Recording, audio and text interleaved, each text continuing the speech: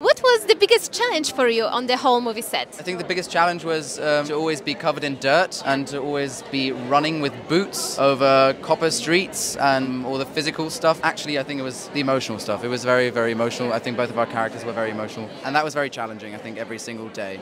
So it was good to have such beautiful people that surrounded us.